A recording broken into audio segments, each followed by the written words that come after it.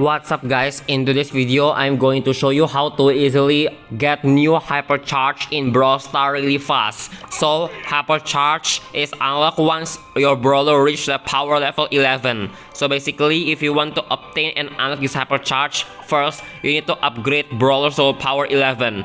I suggest you to focus on some broken brawlers that are really good over the long-term period of the game. These brawlers are usually like high skill brawlers and also OP. For example, like Piper, that's a really good example. So if you already have a lot of power 11 brawlers and you cannot afford hypercharge, well, the solution is simple. First, farm gold because you need gold to get hypercharge. The second way is to always get your star drops because there's a chance for you to get hypercharge there.